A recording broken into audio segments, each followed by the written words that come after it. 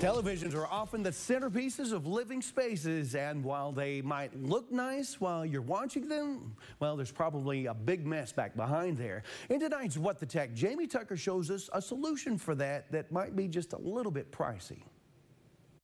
Your TV probably looks like this. A lot of clutter, a lot of wires going to all of the different things that need power, need to connect to the television.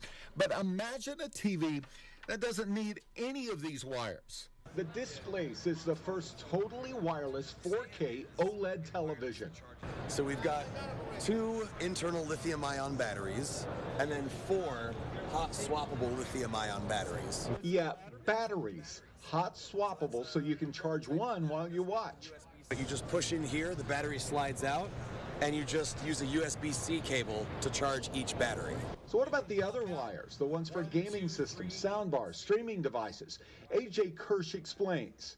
Right down here is our base unit. So this is what's sending the signal to the TV, and it does so through Wi-Fi 7. So there's really no issues as far as range. This doesn't even need to be in the same room. It doesn't even need to be on the same floor. And that's not even the coolest feature. It's how the TV is mounted to the wall. Quite literally air sealed to that surface.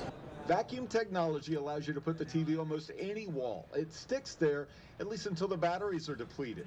So what happens then? Detect critical levels of battery life, affix itself to the surface, and slowly lower itself down on a tethering system so that it doesn't fall. So how much to get rid of all these wires? A 55-inch Displace TV starts at $4,000. They're taking orders now.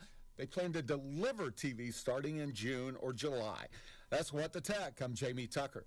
Wow, how about that? You couldn't see that, but the tethering system is like a zip line. I guess it just lowers it down to the ground safely. It seems as though if the battery goes dead, you'd be in big trouble. But how about that? Just $4,000. The TVs also, well, they have facial recognition cameras. So if you get up and you leave the room during a show or movie, the TV will pause automatically and begin playing again when you return.